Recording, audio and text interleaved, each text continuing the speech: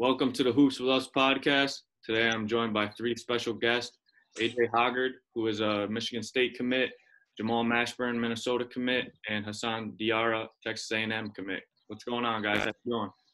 What's up? Everything good, man. How are you doing? Doing all right. Thanks for asking, guys. So, guys, first questions that I have for you guys today is just tell us a little bit about yourself for everyone out there that doesn't know too much about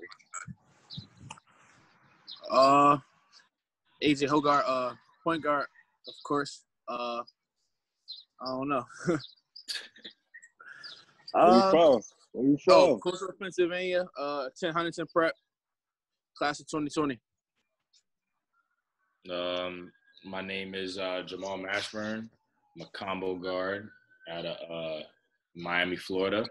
I was born in Charlotte, North Carolina, and I'm attending the University of Minnesota. I'm Hassan Diarra. I'm from Queens, New York. Point guard. Next year I'm going to Texas A&M. I recently attended a prep school called Putnam Science Academy. That's great. All right, guys. So the next question that I have for you guys is, you guys were one of the best backcourts in the EYBL this past spring and summer, playing with PSA Cardinals. Just tell us what you guys think made you guys the best backcourt in the EYBL. What made us the best backcourt in the EYBL is I would say we probably were the most efficient, and we brung it each and every night, and we won.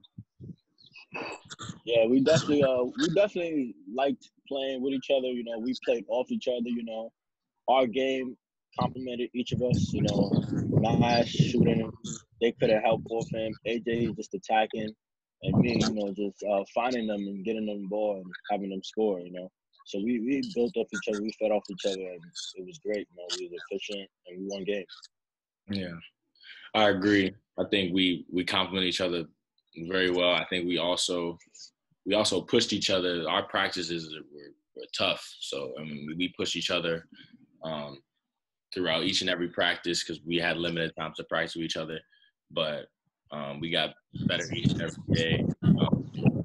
Even from the time just in the hotel talking about certain things, we just bonded. It was just a bond. So awesome, guys.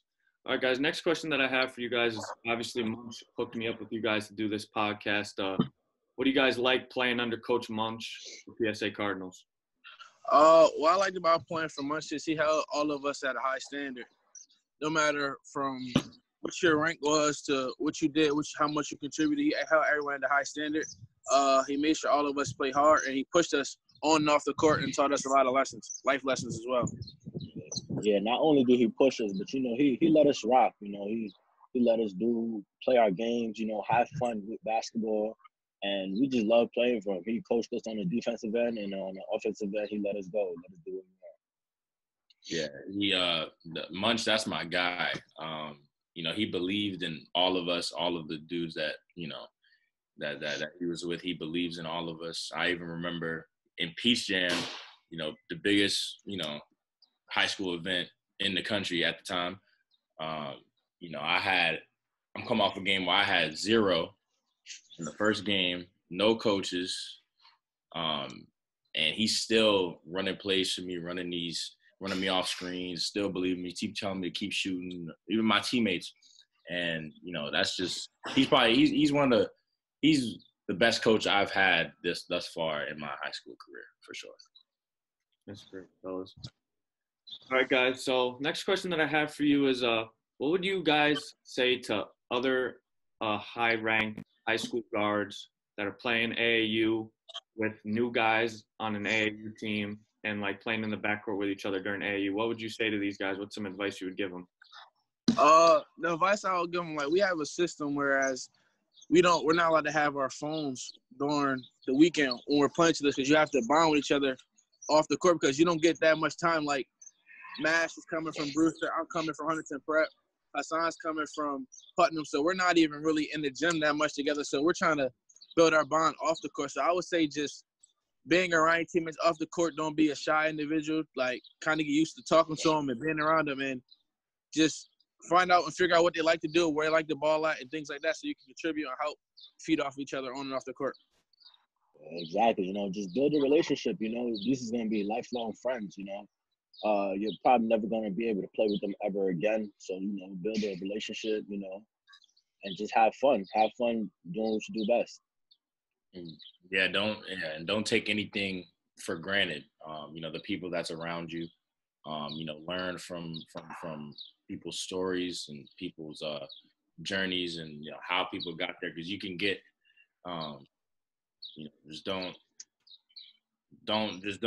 take it for granted. Don't take it for granted. These are the dudes, like you gonna have memories with these dudes, with your teammates and everything like that. So Definitely. All right, guys. So next question I have for you guys, we're gonna dive into each of your guys' games a little bit. You're each very well at scoring the ball, and you all have a very quick first step, whether it's sizing your man up or getting all the way to the rim, dishing it to the big once the defense collapsed on you. What would you guys say is your best strength on the court, and who you guys try to model your game after? I would say my best strength probably on the court is getting downhill and keeping my defender off balance and making plays for others as well as scoring. I wouldn't really say I model my game after nobody. I kind of watch and steal pieces of people's games and like try to put it into one and create my own kind of little thing. So I wouldn't kind of say I play like nobody. My best part of my game is, getting downhill and playmaking for others and myself. I like to model my game after Terry Rozier. I feel like we have a lot of things in common. He's defensive-minded. I'm defensive-minded. He likes to score, he can shoot, pass. He can do a lot of things, very versatile. The best part of my game is my jumper. For Cash. Sure. I don't really. My answer is more similar to AJ. I don't really. I like to take pieces of other players and other guards. But if there's one person I would say I model my game after, has to be Damian Lillard. Yeah. Dame Dollar. Yeah.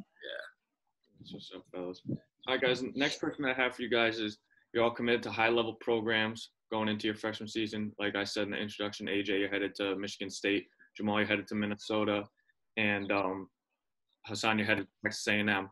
What was appealing to these schools about you during the recruiting process that made you guys commit to these schools? And just tell us about the relationships that you built with the coaches during your recruiting process. The most appealing thing to me was how, when I was on campus, the family structure, because that's how we were built over here on PSA. It's family. It's a family. Once you're a Cardinal, you're always a Cardinal, so you're always going to have that relationship. So I kind of was looking for things as that was kind of similar as in family structure, playing style, of course, the relationship with the coach, and just an opportunity to come in and play and have an impact from day one. So the relationship I built with coach was kind of, I would say it was more real than anything. He just kept it real with me from day one. He never told me anything was promised, so I had to know that I have to come in and have to fight from day one, which is I like a challenge. So I felt like that was the best bet for me because I'll be pushed each and every day by a soon-to-be Hall of Fame coach. Yeah, to reiterate what AJ said, building a fantastic relationship with Coach Buzz Williams. And, I feel like there's opportunity over there for me to play and me to develop my game and get better, and for the next level. And that was basically it. And he built a relationship with my family, too. Yeah, for me, very similar.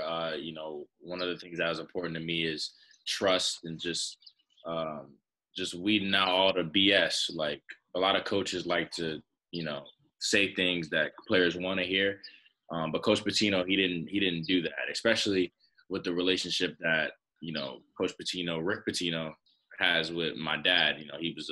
My dad was in college at Kentucky. He was coached by Richard Pitino's dad. So a lot of family connection there. And, I wanted to go to a place where I can get better and really just strive in my game and, be able to play at the next level for a long time. All right, guys, the last question that I have for you guys today is what can your guys' respective colleges expect from you guys when you arrive on campus?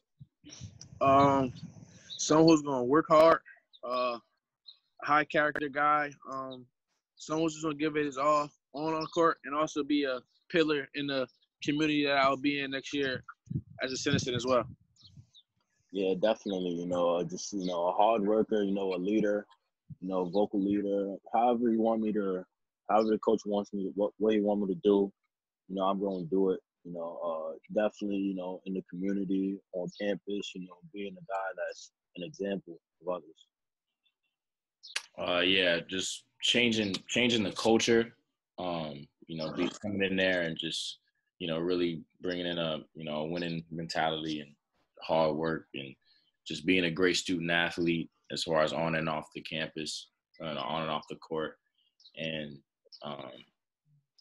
just be remembered as just a great person off the court and a great basketball player, but a great person first is more important than that. Well, guys, that's all the questions that I have for you today. Can't thank you guys enough for joining me on the show today. Wish you guys nothing but the best of luck next year in your freshman seasons. I'll be watching all you guys, man, and stay safe out there and hope to stay in touch. All right, thanks for having me. Thank you, man. Thanks for having me. Appreciate it. Appreciate it. No doubt, fellas. Stay safe. Yes, sir. Cool.